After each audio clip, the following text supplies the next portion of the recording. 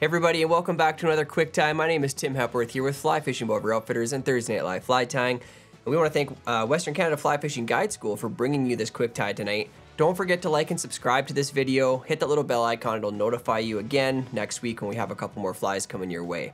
Today we were tying an intruder pattern. So this is kind of our first, that's the wrong one, Dana. This is the Intruder Leech. Okay, so this is actually a really good introduction to tying some intruder type patterns. And give you a little bit of a brief look at what that looks like. So we're excited to go through this with you tonight. It's actually a fairly simple pattern, and we'll just kind of show you the ropes on that. So I'm tying out of my season 6 kit. Looks like this. If you're tying out of this as well, go ahead and grab your season 6 episode 12 package that's got the leech in it. If you're tying out of our individual kits, just go ahead and grab it because it's going to be labeled as this fly. And if you don't have any of our kits, that's fine as well. Just head over to our website. There'll be a full fly recipe there for you. So you can just tie along with your own materials. Okay, let's head on over to the vise and let's get this guy started. This is our Intruder Leech. So as you can see, we have a hook that's trailed behind it.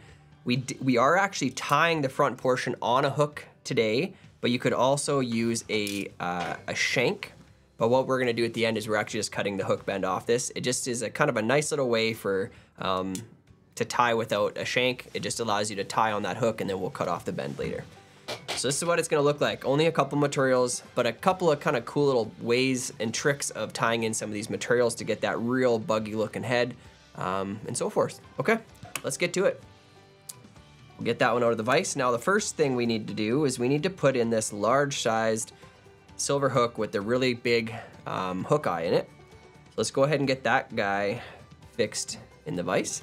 Now I am tying with some UTC 140 in brown today. Just kind of matches the pattern, and it's dark and it's a little thicker because it's easier to bind down some of those bigger materials.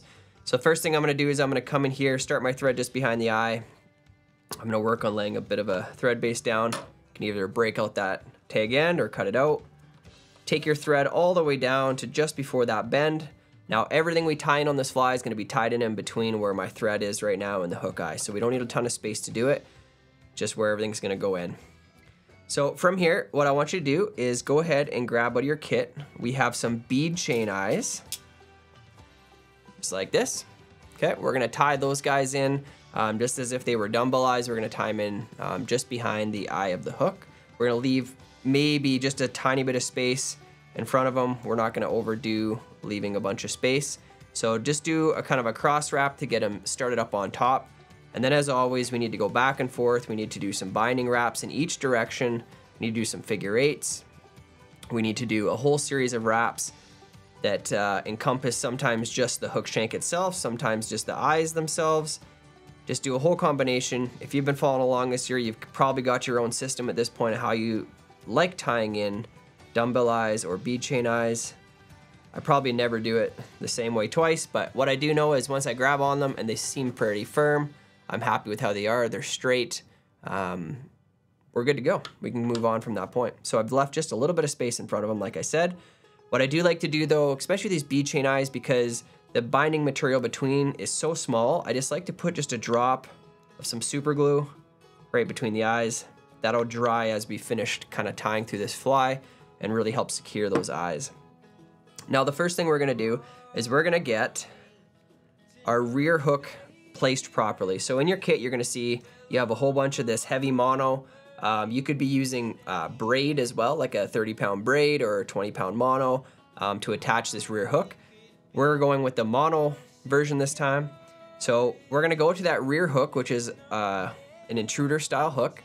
Okay, so when these in our kit here, the hooks that were in here originally, I'll show you what this looks like, is a straight eye.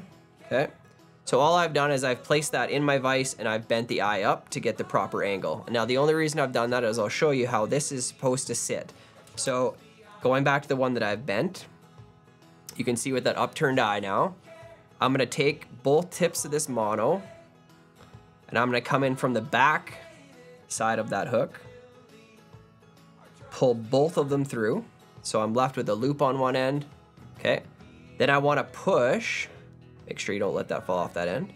I'm gonna take that hook and I'm gonna push it up through the loop. and then grab and pull. So the beauty of that with an upturn eye is that once you get this set, that should sit basically perfectly level. It's like, they call it the handshake knot. So when it's like shaking a hand, it's the hook and it's the mono comes together.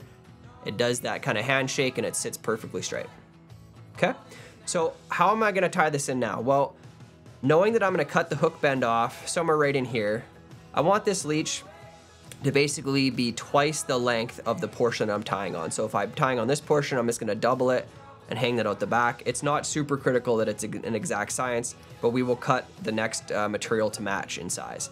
So if I say about there, what I'm gonna do is I'm gonna pinch down that mono into the middle of that hook shank, and I'm gonna start taking some thread wraps. Okay, this is what's gonna bind this two pieces of hook together, making sure that that hook is pointed down as I'm tying it in.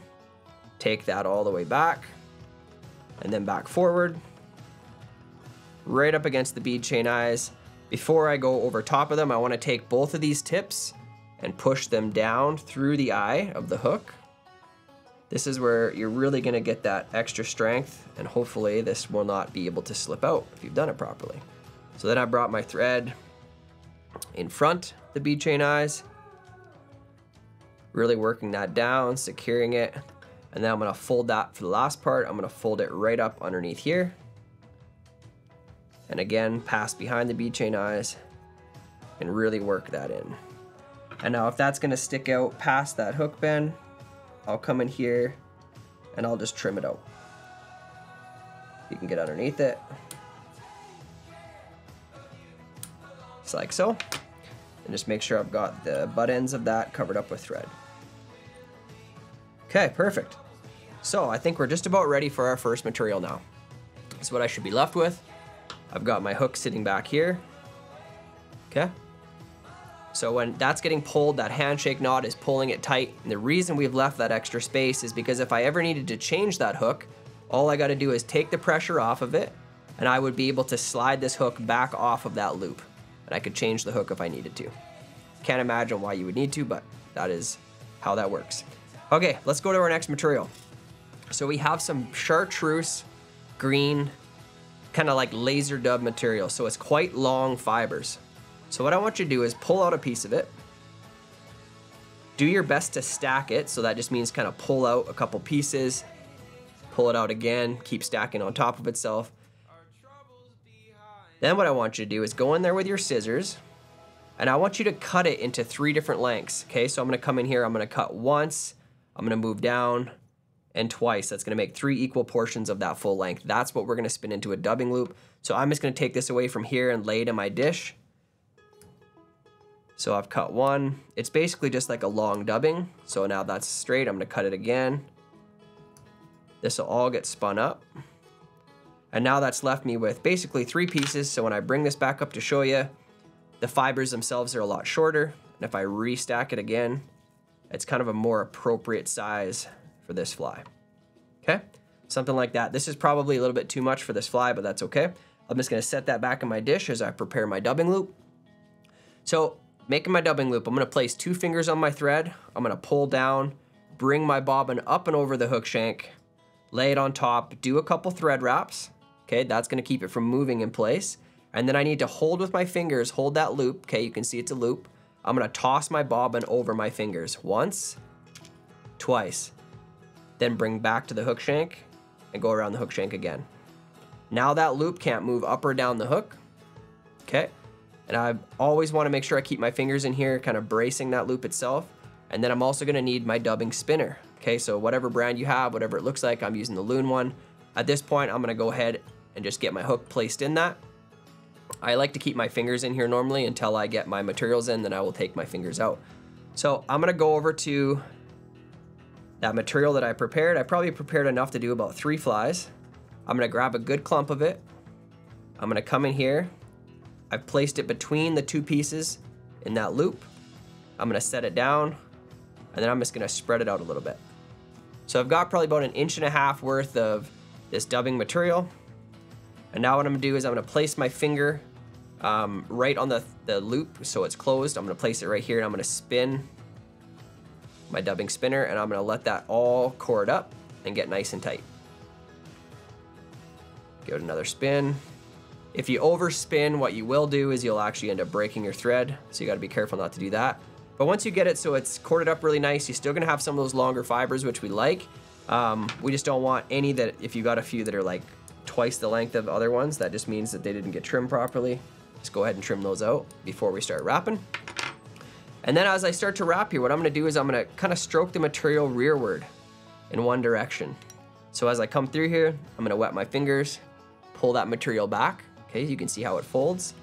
Now we're just gonna start palmering this forward. Every time I come around, I'm gonna pull it rearward. Now we're gonna start working this forward, just open spiraled wraps. This is gonna be almost like a hot spot on this leech. It's gonna work out just perfect. I'm gonna run out of my material, leaving myself a bit of space behind those eyes.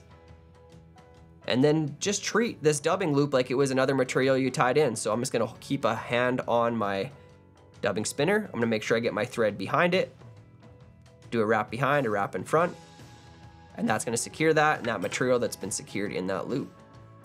Go ahead and trim that out. Now I've got this nice material, it's all set. Bring a couple of thread wraps back up against it. Now we're gonna move over to our zonker material. Okay, so this one's like a tan, a barred tan color. That's what we're working with today. It's a nice looking color.